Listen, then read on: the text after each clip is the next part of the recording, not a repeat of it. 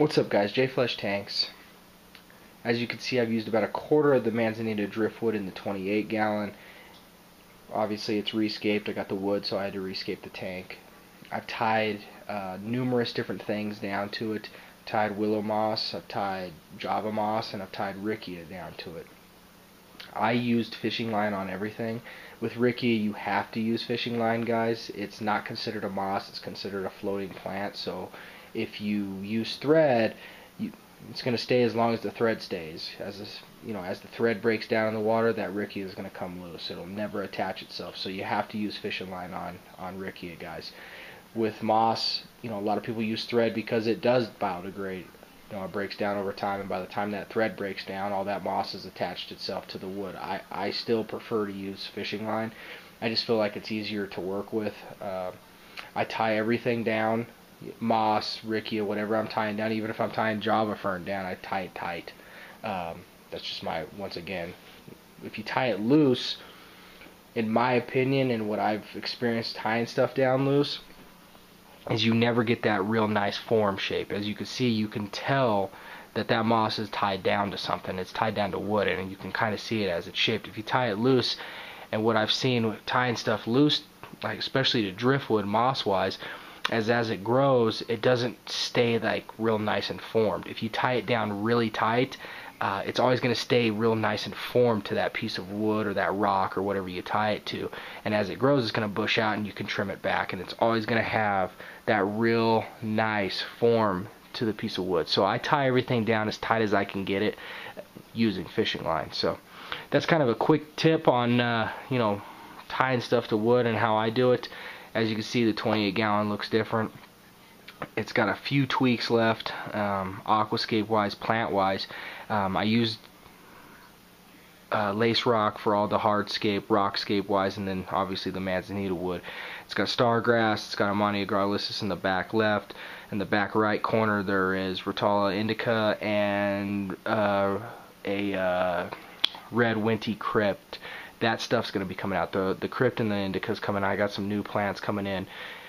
Hopefully Thursday, that's when they're supposed to be here. 4 different varieties of plants that I've never used. Obviously I'm not going to put all 4 in this, but there's a couple plants that I'm really excited to use that I cannot get locally. I've been trying and nobody can order it in for me. So I got that stuff coming in the mail. So there's going to be a couple tweaks here and there to the scape. Lighting wise on this tank right now, I just have a 1 T5 NO strip, normal output.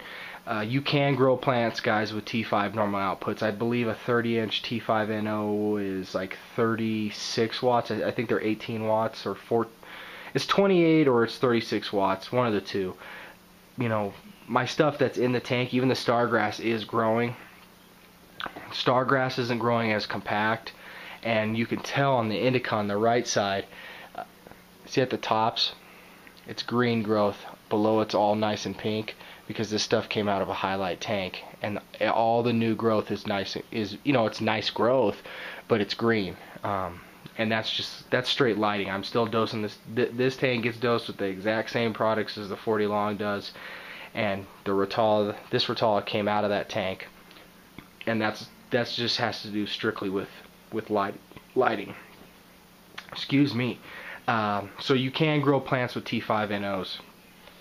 I just don't like how they're growing. I mean, I want the indica to be pink. So Wednesday, if I'm reading the tracking stuff properly, I should have a new light here, T5 HO 96 water. So I'm going to be bumping the light up quite a bit.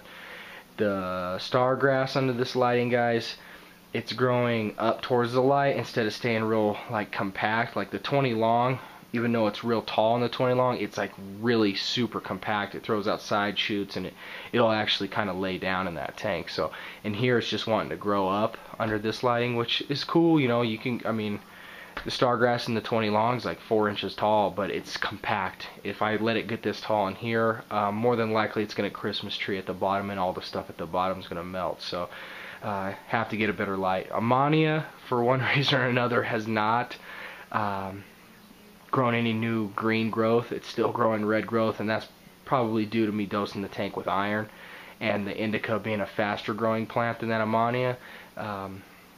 That's what I'm assuming, is the indica's a faster growing plant, so it's not having enough time to actually absorb some of that iron, as the Amani is a slower growing plant in what I've seen, and it's maybe having a little bit more time to absorb that iron that I'm putting in the tank. So other than that, guys, running long, J Flesh Tanks, Mr. Mom Tanks, firedupfishtanks.neat.com. That's how I tie stuff to manzanita wood. And next video is a reef tank video, because I got a bunch of new corals, kind of went buck wild at reef stock. So we'll see you then. Later.